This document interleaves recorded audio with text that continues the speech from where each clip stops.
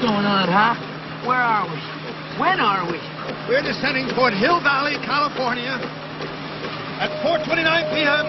on Wednesday, October 21st, 2015. 2015? You mean we're in the future? I'll do my best, Doc Brown. October 21st, 2015. Now, today is a date that Marty McFly and Doc Brown traveled to from 1985 in the movie Back to the Future. Now, the world today, of course, a lot different than it was 30 years ago. And KCCI is a lot different, too. Emmy Victor dug deep into the archives and put together this blast from the past. 30 years ago today, KCCI reporters were busy covering the stories impacting Iowans the most. The new law essentially gives clerks of court judicial powers by granting them the right to hold hearings in regards to child support payments. Who recognizes this familiar face?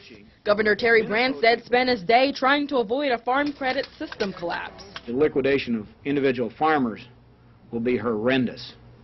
It will be a very, very bloody mess that we can't afford to have in the heartland of this country. The same day, Branstad's future opponent Lowell Junkins made a big announcement. He was stepping down as state senator to run for governor. Clearly my choice is to resign, so there is no question about that. Police and fire were also busy in the area. Investigators were trying to find the cause of a fire at an Ankeny shopping center.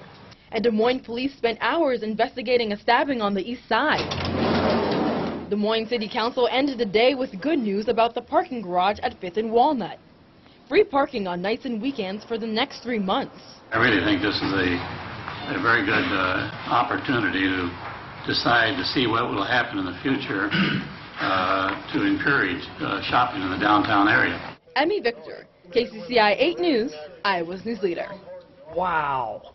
I was working in this television market at that time, but I wasn't here yet. I was working at another station. Well, Emmy's story got us wondering what else was happening 30 years ago. The president was Ronald Reagan.